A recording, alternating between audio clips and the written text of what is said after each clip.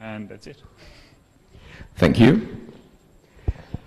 So for those of you who attended QtCon last year, I've been talking about Qt3D in Qt 5.7, which was the first stable release. And the aim of this talk is basically to give a quick recap of what happened since then. Turns out we've been fairly busy, and I expected to get more time. So that basically means no lunch break for you.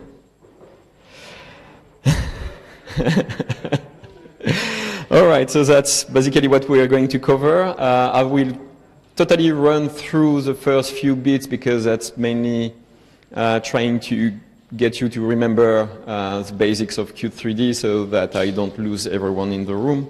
And then after that, we will cover really what's new, okay? So for the novelties, that's mainly, well, pretty much everywhere. We did a few changes for input. We have a big new block, which is about animations in Qt3D. And also for the quality of the rendering, we have new materials. We have new ways of making texture, integrating with QPainter, QtQuick, and so on. So we'll see that. All right, so what is Qt3D? Just so that you remember that. So it's really not completely about 3D internally. It's really multi-purpose and not just for making games. And at the core of it, it's really just a simulation engine, a soft real-time one. Just happens that when you want to do 3D seriously, you need such a simulation engine. And so it's been designed to be scalable and extensible and flexible. All right, so the core is really not about 3D, and that's because we want to be able to deal with AI, logic, audio, and so on with that.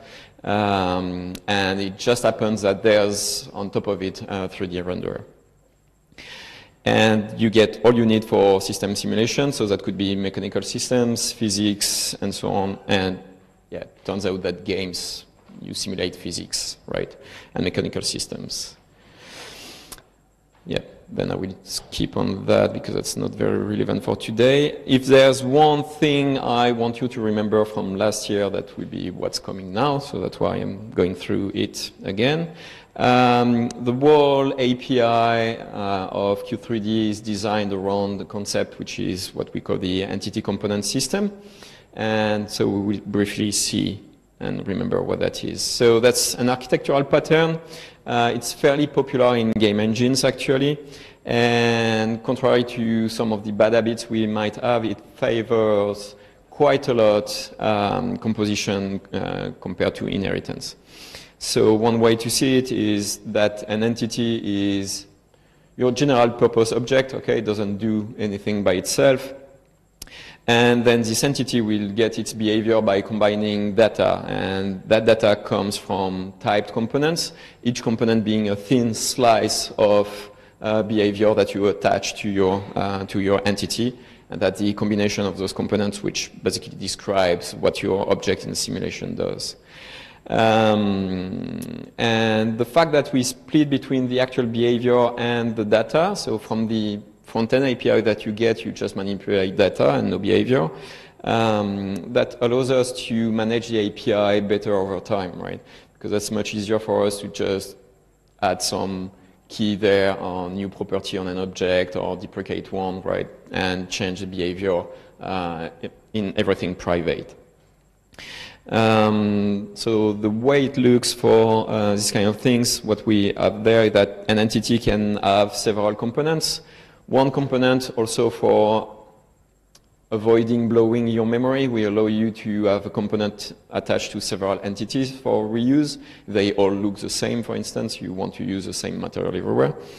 And then each component provides a bit of data, which might be relevant for physics, which might be relevant for putting it somewhere in space, for its aspect and its shape, or for its animation. And then on the backend side, so that's the part that you don't see when you're a user, we have what we call aspects. which are the system part of our entity component system. And those aspects, they harvest the data to find out what to do with the object, and that's where the actual behavior comes from. And that's the part which is heavily multi-threaded. All right. So just to wrap this up, last year I showed that example, that just to get an idea about how that maps when you try to put something on screen. So if we want to display a donut, we basically end up with generally one entity, because those entities, they are objects, right? So we put them Q objects, so we put them in a tree like any Q object. That's generally good practice to have an entity which happens to be the root entity, okay, which encompasses all your everything you have in your simulation, and then one entity per object in your simulation, okay. And turns out that in that particular one we have just one donut, so we'll have one entity which is our donut. If we have just the entity, we see nothing on screen, and that's why we will give some behavior to that entity by attaching some component subclasses. And in the case of our donut, we only need two. We need a geometry, so mesh, to say, okay, I have an object in my simulation. It happens that it will be a torus, right? So I have a mesh representing my torus. And if I have that, I don't know how it looks yet. Okay, I just know it's a geometrical shape. So we give it also a second component, which is material, which will control how the surface of the torus will be rendered. And so in that case, that's one with some Phong shading and with several textures and so on. Okay. So one entity, two components, okay, and you get your donut on screen. Pretty much it. All right.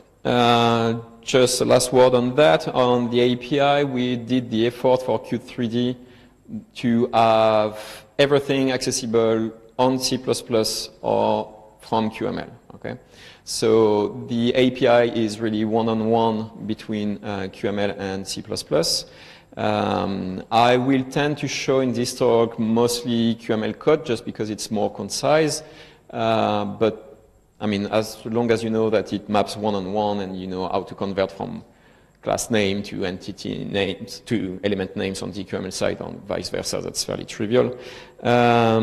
So that's perfect mirror. The C++ classes are named just in the same way than for Qt classes with the Q prefix. And to get to the element name on the QML side, where you just drop the Q in front, right? That's so you have Q entity, which becomes just entity, and so on. All right. So what's new? For input handling, not many big changes. Everything we had before is still there. We just figured that we missed something in the API, so we added that. If you remember, I mentioned that we had a way to specify axis. So I can create an axis with Qt3D to say, okay, I will have an axis, let's say, controlling the rotation of an object. And what we did is that if I have a joystick, that's actually easy, right? I have a physical axis and then I can just move it. Sometimes I don't have that and I want to control this virtual axis from the keyboard, and I want that when I press on a button, this virtual axis slowly goes left, for instance, and when I press another key, it slowly goes right, to simulate as if I would have a physical joystick and move it slowly in one direction or another. Okay? And that was pretty much it, right? So we would have just a value of where my axis is. But then to actually do the rotation of my object, I just have the plain value of where my axis is. So if I want to have my object rotate over time, I would have to have a timer, right, at the right period, and then each time read the position of my axis and then increment the rotation of my object. So that felt wrong, right? Because you would suddenly write very imperative code, have to have a timer, make sure that the timer is at the right frequency and so on. So clearly some piece was missing, and that's what we fixed, okay? So we still have the previous stuff, the keyboard device, mouse device, the keyboard handler, object picker, and so on. But then we had this problem of how do I control a value in my simulation over time based on what's happening with my inputs and in particular with my axis. So obviously we use an axis for that, and we only got the axis position, which is fairly limiting, and that forces us to have this imperative code everywhere, and this imperative code is executed on the main thread instead of being in the simulator, so that's kind of annoying. And so we need to sample over time, and we might even have to integrate, because if our axis is supposed to be about acceleration and not velocity, then you have to integrate that. So that's just a headache. So in 5.8, we introduced a new class, which is axis accumulator. And axis accumulator basically does all that work for you. It's executed on the simulator end, right? So it's at the right frequency based on the simulation and so on. So it will manage this value over time for you, and it takes an axis as input, and then will do all the work. And you can actually declare if that axis is supposed to be about velocity or acceleration, and the integration will be done for you by the accumulator. And that's all done in the secondary threads. So code-wise, it looks like this. So you would still have your logical device. You would still have your axis inside of your logical device.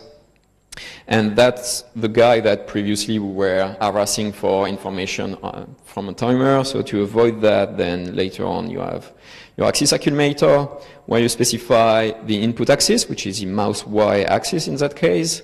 And then you just say, this one controls velocity, right?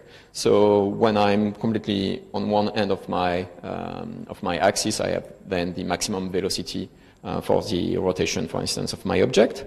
And I can scale that because my axis goes from -1 to 1, right? I just have this position.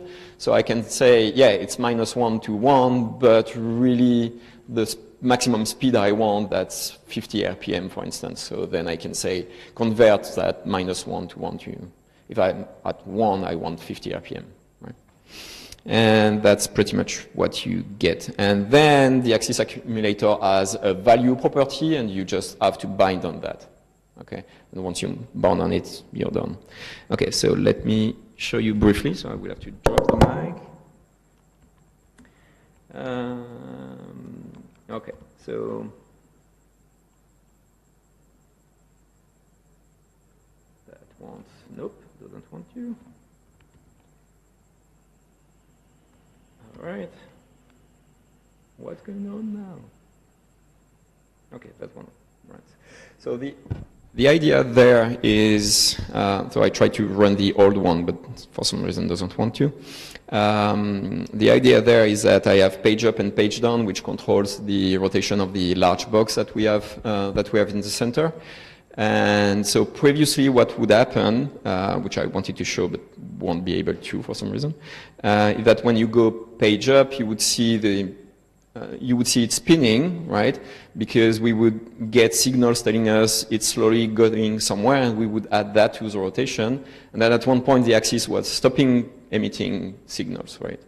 And so we wouldn't see the cube spinning anymore, but in that case, I mean, with the accumulator, then we don't have this kind of effect, and we have the speed, and if I lift, then it's slowly get back to stop again, okay? So that's all computed for you, and nothing more to do than the code I just showed.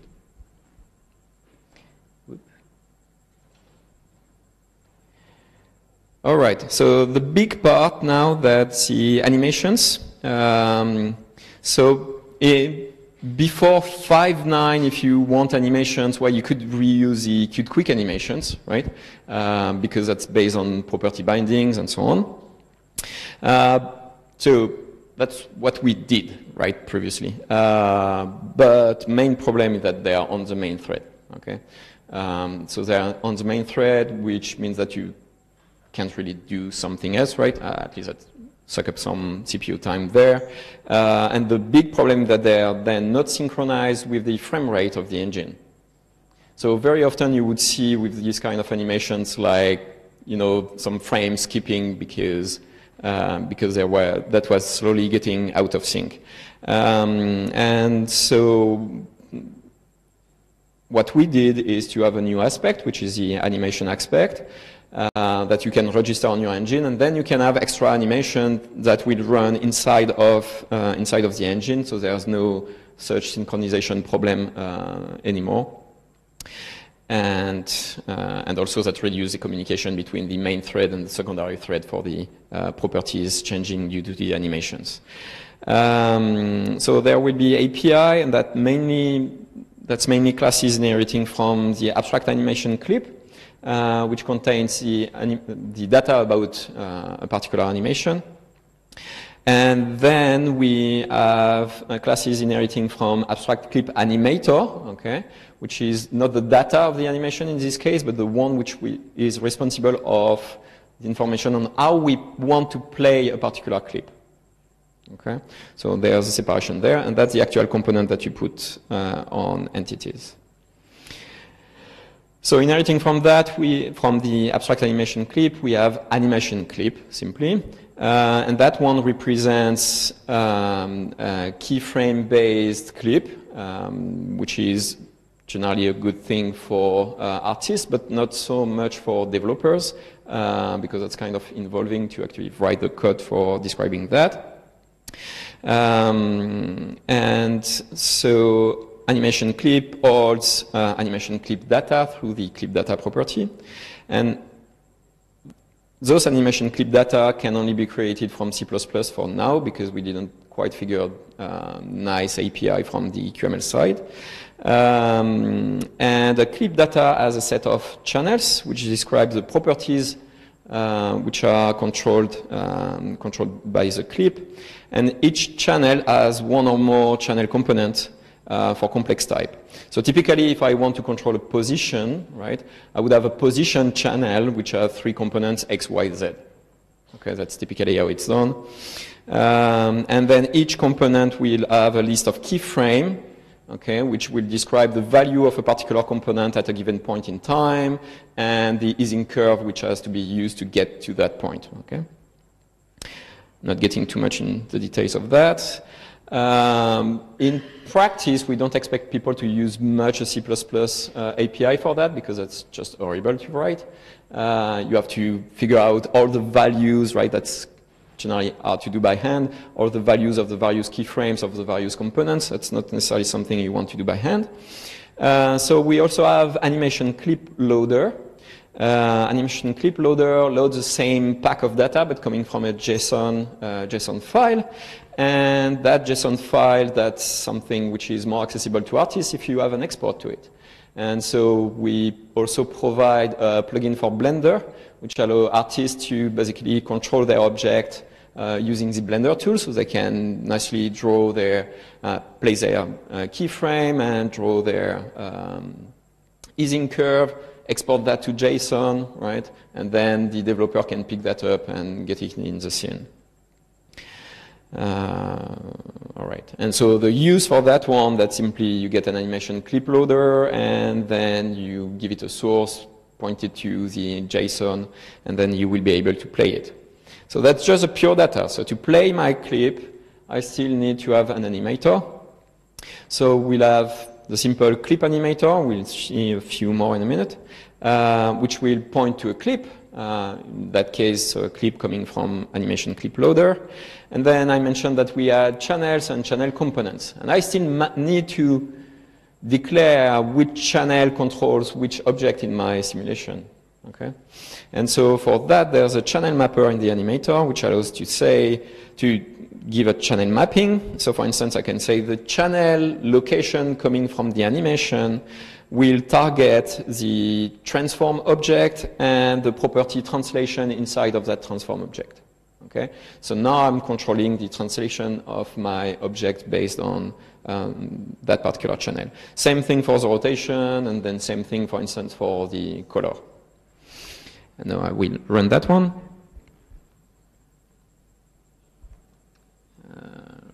Right. Clip loader.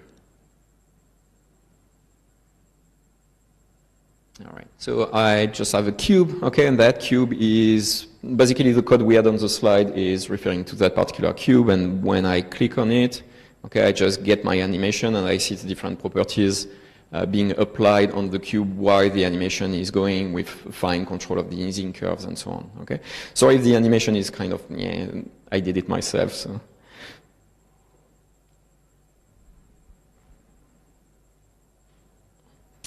All right, but that's fairly simple animation there. Very often you would need to have more than one and to be able to move from one animation to another one, potentially having several playing at the same time. And you want to create a completely new animation based on on simpler animations. So you need to combine them.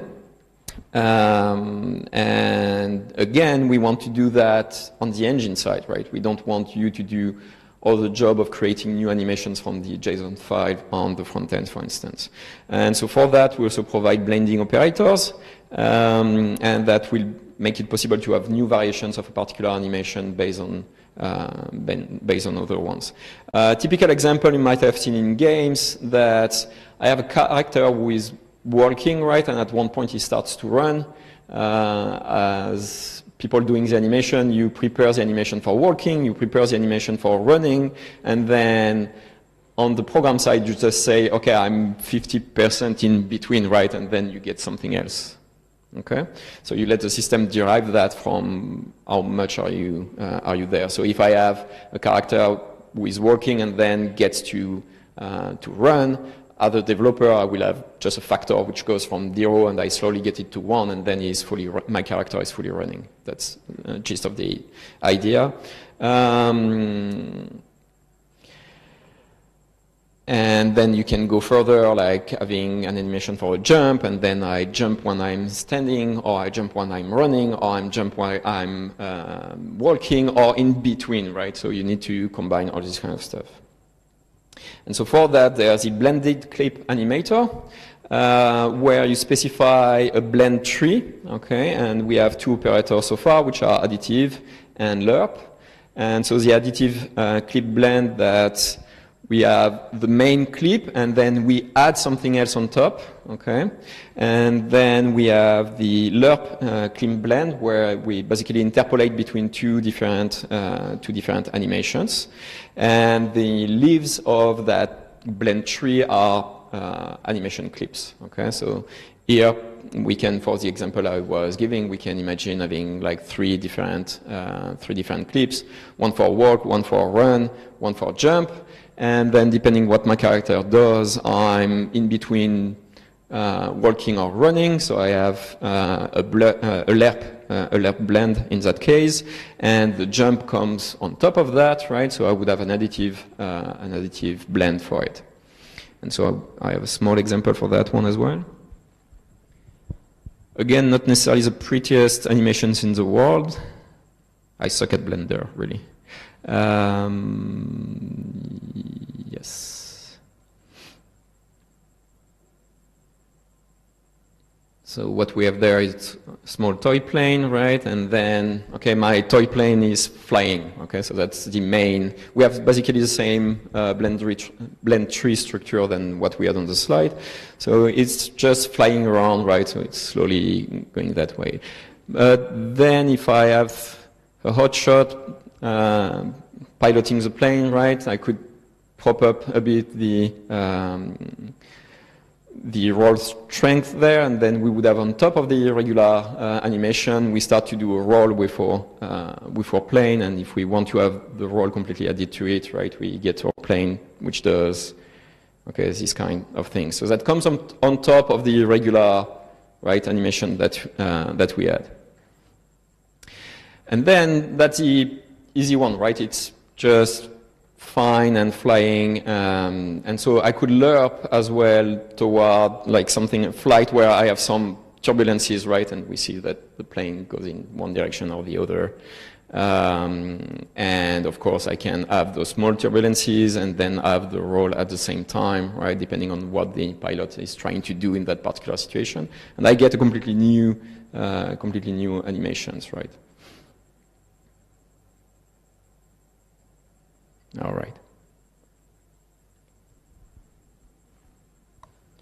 And again, that's all interpolated on the backend side. New things as well, so that the materials, we had only Phong-based lighting on 5.7.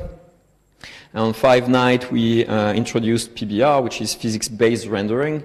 So we have new materials which basically gives much better rendering in that case, which are based on the metal rough model. So for an object, you can specify if that's metallic or not, or if that's rough or not, right? And depending on that, you get different rendering. So that also allows to introduce richer lights. Previously, we had only the direction light, spotlight, point light, and now on top of that, we have the environment lighting, which is available to those materials. So that's a new component. You can specify an environment light where you specify two textures which characterize the type of lighting you have in your world scene. And that's what you see reflecting on the object. So that's what we barely see on the sphere, but I will show the example later, more examples later on. And generally, you want to see that environment because it provides light to your objects, but then as the observer of the scene, you generally want to see that environment around.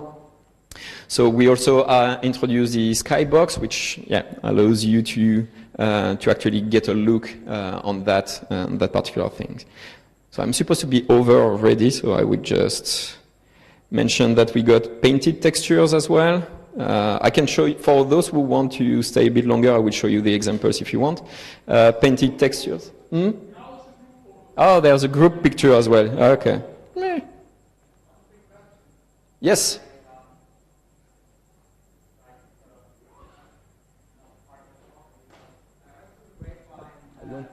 All right. I heard through the grapevine that